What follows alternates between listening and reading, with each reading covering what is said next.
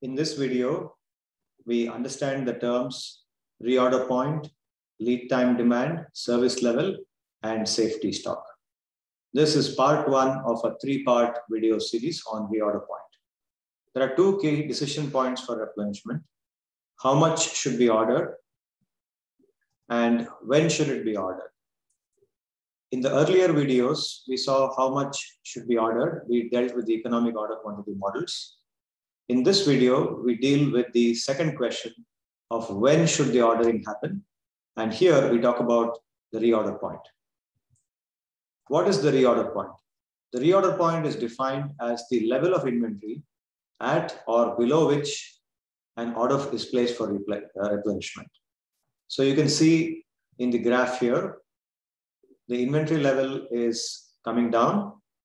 And you can see that we don't any longer assume that the demand is happening at a constant rate. You can see the demand rate fluctuating here. It reaches a minimum point, which need not be zero. The replenishment arrives. And again, it comes down following some arbitrary rate. You see 2 points here. The first one marked as R1, the second one is R2. These indicate the respective reorder points that were used in these two cycles. In general, R1 need not be equal to R2, which need not be equal to R3, and so on. So these R values, generally speaking, can be very different from each other. The second term is lead time, and lead time is defined as the time that elapses between placing the order and receiving the ordered quantity at the location of the inventory. So the time that elapses between these two time points, this is called the lead time. And again, generally speaking, the lead times across different cycles need not be equal. If the variation is small in the R values and the L values, then we may take them to be a constant for the convenience of mathematical modeling. The third term is demand. Demand is the rate at which inventory is consumed. Demand is units per time.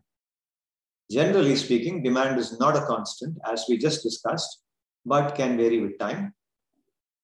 Demand is ongoing and exists during the lead time too. It is not that during the lead time there is no demand. During the lead time also, consumption of inventory continues to happen as it happened before and after the lead time. So the fourth term combines the idea of lead time and demand together as lead time demand. Lead time demand refers to the total quantity demanded from the inventory during the lead time. In other words, you can see that when we place the order, that's when the lead time begins, the level of inventory was at R1. And when we receive the replenishment, that's when the lead time ends. The quantity of the inventory is somewhere here. So this much inventory got consumed during the lead time. And this inventory, this consumption, this level of this difference between the two levels is the lead time demand in this cycle.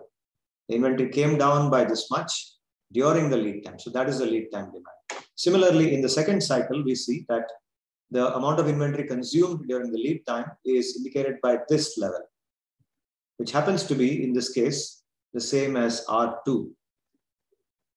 So R2 is the lead time demand in the second cycle, because the level of inventory when the lead time began was R2, and the level of inventory when the lead time ends is 0.